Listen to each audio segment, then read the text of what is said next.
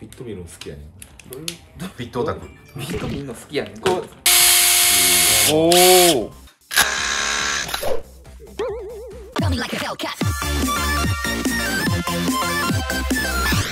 疲れ様です。今回ね、これビットね、いろんなビットがありすぎてどんなビットを選べばいいかわからないと思うんで、まあいろいろやってみようということで、はい、舐めないビット、ブレないビット、プラマイビット、先端強化ビット、見やすいビットで、ちょっとジャンル変わるんですけど、バリ取りビットで、ネジ外しビットっていうのがあるんで、まあサラサラサラっとねいっぱいあるんで、増田2期の方に見やすいビットとブレないビット、この2つをやってもらおうと思います。はい、わかりました。ってことでやっていきます。はい、はい、それではじゃあこの2つ紹介していきたいと思います。はい。じゃあ見やすいビット、これ見やすい、まあ頭が細くなってるの分かりますかね。普通のやつよりで見やすくなっているのかなと思います。ビットって普段選んで買ったりする？いや、あんまり見ないです。ビットだけで俺結構見てるけどな、ずっと。あ、そうなんですか。ビット見るの好きやねん。どういうビットオタク。ビット見るの好きやねん。こうレジによってこうめっちゃ頭ちっちゃいやつとかあると思うんですけど、ビット2期でこれ大きいビットやとやっぱり全部隠れてしまうんで、こういうのだとほら分かるかな。ちょっと上から眺めた方が分かるんですかね。頭が隠れにくくて、ちょっと大きいビットでいってもらえますか。で食いつきやすさもあると思うんですよね。ほうほう。これ頭が細くなってるんで、これやとどうかな。あ、全然ちゃうっすね。あ、確かにで上こう見るともう頭が見えなくなると思う。見えないですね、見えないですね。でさっきのやつやったら、さっきのやつやったらこんな感じで、はあはあ、なんで回ってるどこまで閉まってるかどうか見やすいんですよね、これね。多分じゃあ打ってみますか。こういう感じで、あ、全然ちゃうっすね。見やすいですね。あ、確かに確かに。でこの最後の聞いた時にちょっとまあもう一回から今聞いてないですけど、どんだけ回ってるかっていうのが見やすくなってるのかなと思います。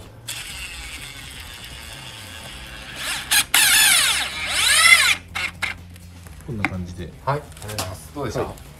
まあで頭が細いんで、はい、ちっちゃいビスは食いつきやすくて倒れにくいのかなと思います。斜め打ちしなあかん時とかに使えるよってベッセルさんの公式ホームページで書いてたんで、僕らなかなかない機会ですけど、まあまあたまに現れますもんね。あると思います。はい、感じで。次はじゃあブレないでいっていきますか。ブレないのかってことですよね、ほんまに。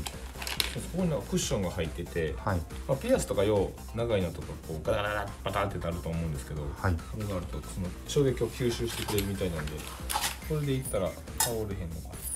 ポンと置いてグーって回してブレへんのかどうかとか見れるんですかね。おお。ちょっと普通ほんまに？これベッセルさんの古いモデルのゴールドのビットなんですけど、どうですかね。ブレさ。おお。飛んでいった。ね。それさっきのやつだったら飛ばないですか？そう、もうこの時点でブレてるっすもんね。すごい。バンケツとかしてたらようビス落とすんですよ。これでやってるから僕。おお、すげえ。いいっすね。すごい。あれやってみません？ピアスビスを打つときに、初めパリンってこうぶっ飛ぶでしょ。カムアウトっていう。これピアスよう倒すんですよね。ね、よう倒れるっすよね。ね。危ないで。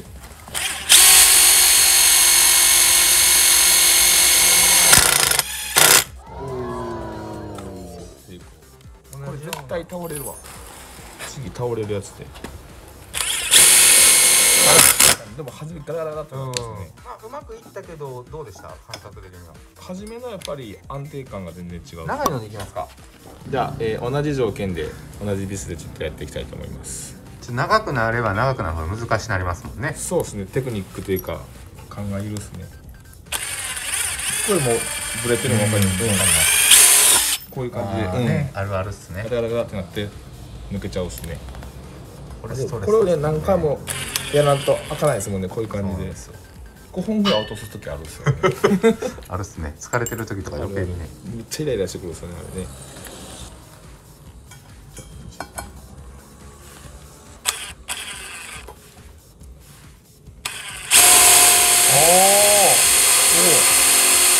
すげえ。あ、すごいすごい。まあ、このエグゼの性能もあると思うんですけど、まあね、はい、回り出した時やっぱり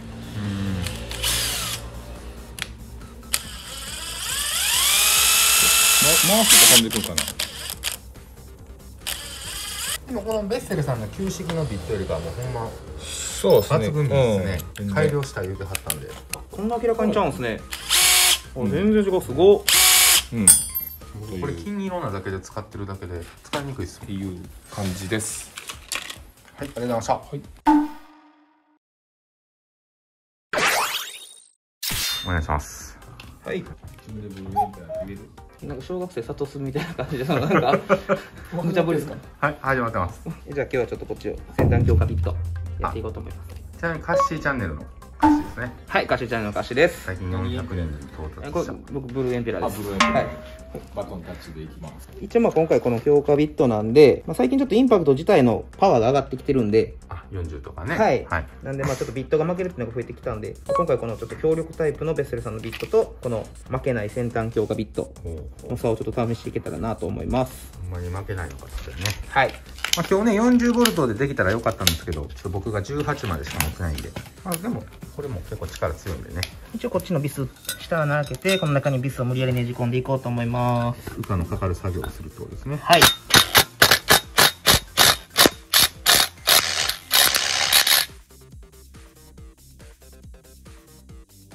今ここに打ってみたり、次レールに行くんですか？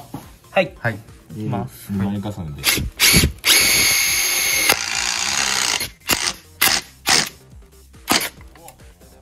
これは消耗してる音やね。飛んでんじゃんそれ。飛んでるっすね。お、先飛んだ。はい。やっぱこういうことがねよくありますもんね。じゃあ同じことを先端強化ビットでもやってみて飛ばないのか。それ熱い。インパクト超熱い。じゃあ次先端強化ビットで。で、もうこっち打ちますか。ここも一発打っときましょうか。同じ条件で。いきます。ぐらい消耗さすということでね。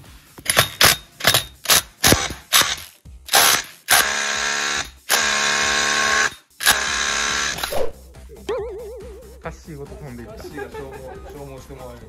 今でどうですか？全然大丈夫です。これも刺すのビスやもんね。すごい。全然いけるね。この刺すのビスが折れるぐらいいっても大丈夫ってことですね。確かにこれやってる。で次こっち行ってみますか。はい。全然いけんちゃう。全然のなんか感触が違いますもんね。さっきは折れたのにね。全然大丈夫です。折れないってことで。どうですか？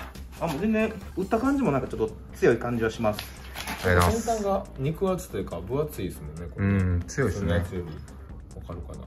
この羽のここが細いんでねじれたりするんですよね。ここが太いんで。確かに。食いつきもいい感じがしますね。